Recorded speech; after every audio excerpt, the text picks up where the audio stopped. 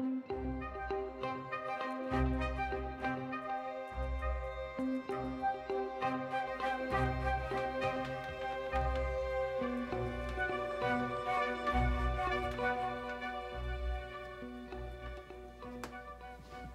everybody, welcome to the dungeon. My name is Robin and today is Lampworking 101.86. Today I wanted to share this beautiful magical technique that will transform any straight-lined cane that you have into the infamous WigWag cane. I hope you all enjoy this one. It's so beautiful to watch the cane, the transformation take place in the cane. I definitely, I wanted to make something with the cane, so it is lengthy, but I hope you all enjoy this and stick with it to the end and get some good information here. Thank you all so much for joining me and watching. I hope you're all doing safe and well out there. And as always, I'll see you next time in the dungeon. I just wanted to give you guys a nice shot of the finished cane before we get into it.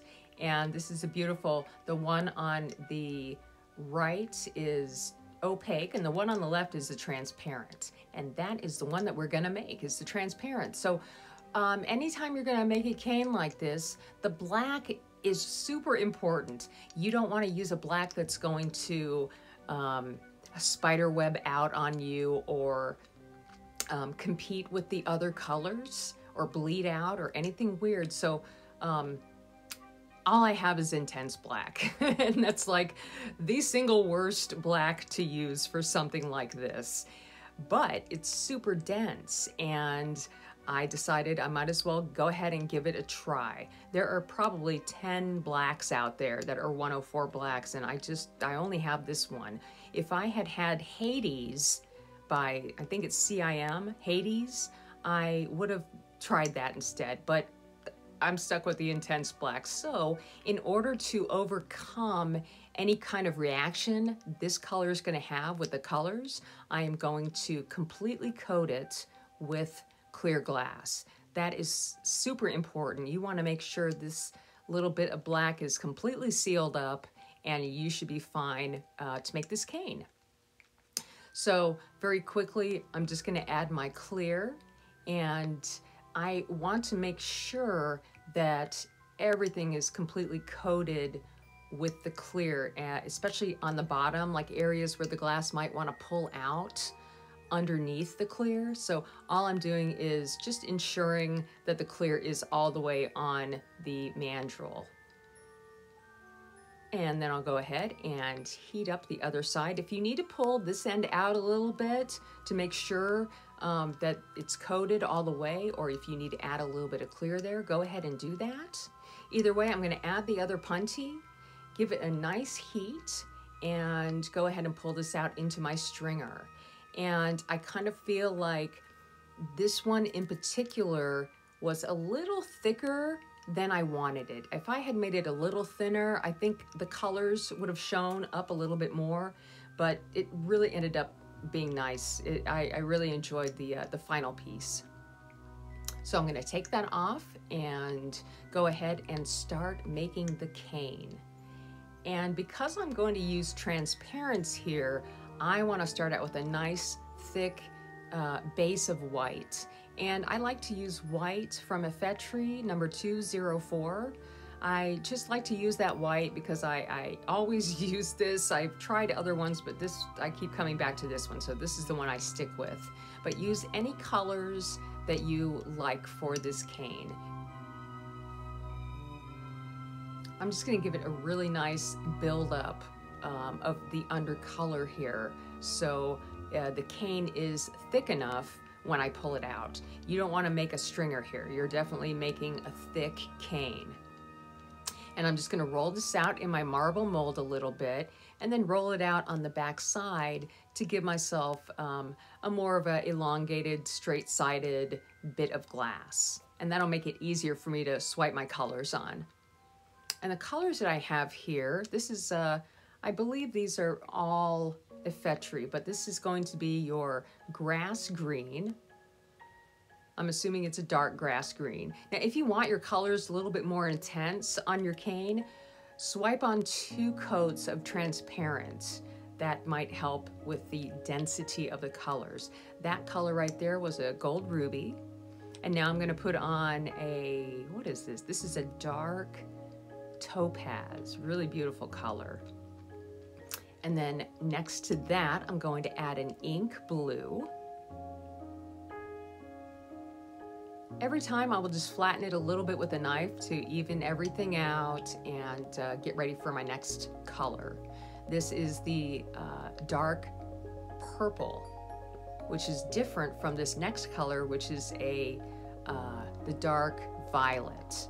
The violet is a little bit more on the red side, and the purple, I believe, is a little bit more on the blue side.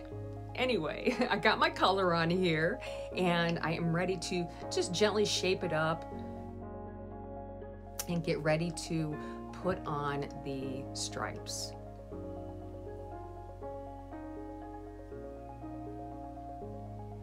And I will say this again, if you have a different black, like maybe the Hades, you might want to try that instead. Or if you have a black that you could let everybody know that you like, it's good, put it in the comments. If there's a black that you like that's dense and doesn't react with other colors, that's always good to know. But because there's so many different blacks out there, I haven't tested them all. I've only tested a couple of them. I'm just going to start by, I always start at the cane end and work my way to the top end and kind of bring all of those lines together. And then here, because when I end or start a line of cane or stringer, the end will open up. It's not necessarily covered all the way and clear, and I don't want any of those ends to get in the way of the cane or become part of the cane. So I'm going to tuck those underneath close to the mandrel. And then this top part, I'll do the same thing. The ends of the cane I will pull off. So I'm pulling them together and slowly heating the top end and gently pulling that point out, so all of the stripes and colors meet together at one central point. And then from there, I'll put the other mandrel on, and we'll go ahead and pull this out into a nice thick cane. And that's really important. You don't want this cane to be too thin because of the treatment that it has to go through to make the WigWag cane. And there's several different ways to make this cane. I have seen people be able to make this cane right from this section here and begin to pull it out in the heat from here in the WigWag shape. But you know, that just didn't work very well for me. So I had to figure out a different way of making this cane. And who knows, maybe this is the way it's done. It's kind of hard to find information on this. So I'm glad I'm able to share it with you guys. So you can see the thickness of this cane. Any thinner than this, and I did, you know, I made one, of course, and I didn't use it because it was just too thin. So you have to go through the whole process again. And at the end, I do like to mark each cane just real quick by giving it a twist forward and a twist backwards. Be careful with the heat here. I'm going to go ahead and take the mandrel off. And now we have our cane to transform into the WigWag pattern. And how I'm going to do that is I'm going to take my flame down to the smallest flame possible. You really want to have a tiny flame for this, because you're spot heating, and because you're working with something so small, you don't want to melt everything immediately. And what I'm going to do here is I'm just going to work right underneath that first wave, and I'm just gently going to heat in the round right below it and come out of the flame and give it a twist. And then I will go slightly, maybe 1/4 of an inch lower than that, heat it up very gently. You don't want to overheat it, and then gently pull towards me outside of the flame. So when you're pulling or you're twisting the glass, it is always above the flame. And then when you go to get some more heat, you're back in the flame. So whatever is happening, you want to make sure that things are not overheating. It does take time to kind of figure this whole thing out. The only thing I can say is practice, be patient, be good to yourself, and you will get there. But having that tiny flame really, really helps. And I'm also working kind of in the back end of the flame too.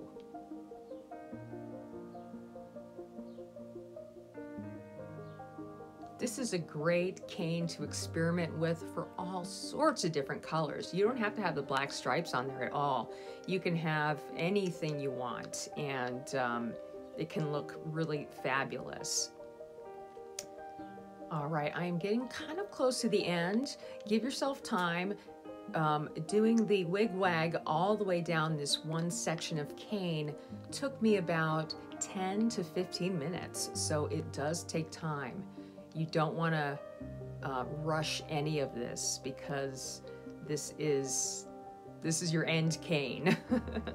There is really no going back and fixing anything, so be careful.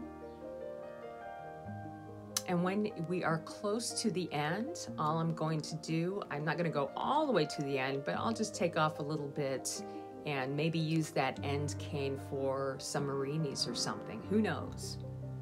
Either way, you're going to turn it back around and go ahead and heat the clear glass off, and then you have your cane to use, your WigWag cane. All right, here I'm going to start the bead, and if you're still watching, thank you very much. I'm glad that you have made it this far. So for the bead, the base here, I am going to use this color that's very similar to the Effetri Evil Purple. This color is called Sedona, and it's Effetri 257. And it's a very interesting color. However, it will get a little strange after you start heating it up. It might tend to look kind of, give it a matte finish. It might look a little strange. So what I'm gonna do on top of this, after I have established my base bead, I am going to just heat it up first and roll it out a little bit and pop any bubbles that might be traveling up from the mandrel or the bead release, and roll it out real nice, because what I want to do is add a transparent color on top of this to make a whole new color. And what that color is Creation is Messy, a CIM color called Wisteria. And it is a gorgeous color. It is CIM number 628. And I'm just going to start by adding this color to one end, going all the way around, and then just kind of overlapping into a really tight spiral all the way down this bead, making sure that I overlap the color as I go. I don't want any of the Sedona to kind of creep up or anything, because it is kind of a strange color in the heat. But having this beautiful transparent color over it will give it a deeper violet look, and it will hold all of that strange color inside so it doesn't rise up to the surface. Either way, both of these colors together ended up looking really, really beautiful. I was glad that I experimented on that. And at this point, I'm just going to go ahead and heat everything up nice and slow and begin to shape this bead up back into a really nice, even barrel-shaped bead. I want my edges to look real nice and the center to be nice and smooth, so it is going to be ready to put my stripes on with the cane that we just made.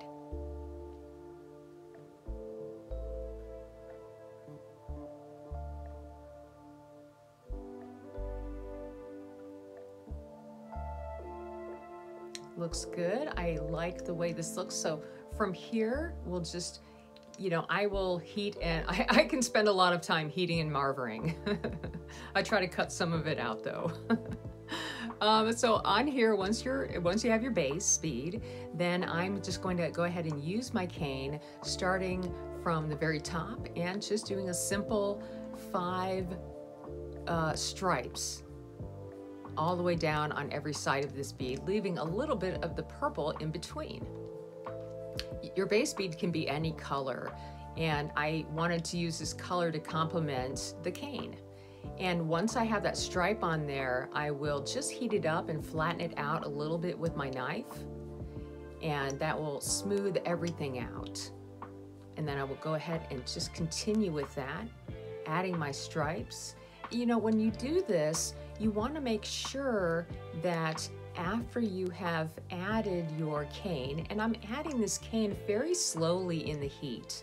I didn't have any problems with this cane wanting to pop or crack on me, so that made me really happy. And it's a gentle heat here. Don't push the cane too hard or it could break, so be gentle. Always be gentle. And we'll put one more on here. I already like the way this is looking. The cane is just an incredible little technique. So from here, what I want to do is go back to flattening everything out. And I'll use the edge of my marvering pad to help straighten anything up that I want to straighten up line-wise, like straighten up the line. And I'll give it a nice heat on both sides of the cane, and then just flatten it down a little bit with my knife. So what I am trying to avoid here is overheating, because I know that this cane has the intense black. And even though we coated it with the clear, it could still get thin enough to kind of mess with the other colors, if you know what I mean. So I will gently heat and start to just press down the cane until the profile of the cane is really, really low to the base bead. And from there, I will just continue to, I'm rocking it now. I'm using my marvering pad to further flatten that cane a little bit at a time. Don't do it all in the heat. Things could get real crazy, and you spent so much time already working on the cane that you don't want to mess it up here. But if you do, that's okay. It's all a learning process. And I'm just heating things up on the edges, pressing my edges in and flattening the base of it. All I'm doing here is just looking for everything to be nice and smooth so I can begin to add all of my clear layers on top. And I do add quite a bit of clear, probably more. I added more clear. Isn't that beautiful? You could stop right here and have this gorgeous little bead. But of course, knowing me, I gotta keep going. So we're gonna add all these layers of clear. And I add a lot, so I just completely, the last layer of clear I completely cut out because the video is already long enough as it is. So I'm just gonna heat this cane in and very gently, this is important, and this is why I wanted to show this. After I have my clear on here, the second layer, I'll show you how I deal with the edges. But for now, I just heated up that first layer of clear, and now I am gonna add my second layer of clear. And the cool thing about this is that the more clear you add, the more magnified the cane will be. And to me, at the very end, I felt like the bead had a very graphic, almost comic book kind of effect. Okay, so here's my edges. I want to make sure that the clear goes all the way as close as it can get to the mandrel. So I'm using my special tweezers, which are my tungsten pick tweezers, and these are fabulous. But if you don't have these, then just use a tungsten pick and very gently pull your edges in towards the mandrel. And I do that on both sides. Even though I'm not going to show it, we're going to skip that bit so we can move on. But do that on both sides, and you shouldn't have any problems with the color underneath seeping up or wicking up to the surface. And here we are just about at the end. I am heating it up, and of course it takes forever. And I will magically put my third layer on, and here it is, my third layer. Okay, we are done with this bead and this cane, and I am so happy. I'm glad that I can share this technique with you guys. I hope you all enjoy this and get some good information out of it. Thanks for watching, everybody. I'll see you next time in the dungeon.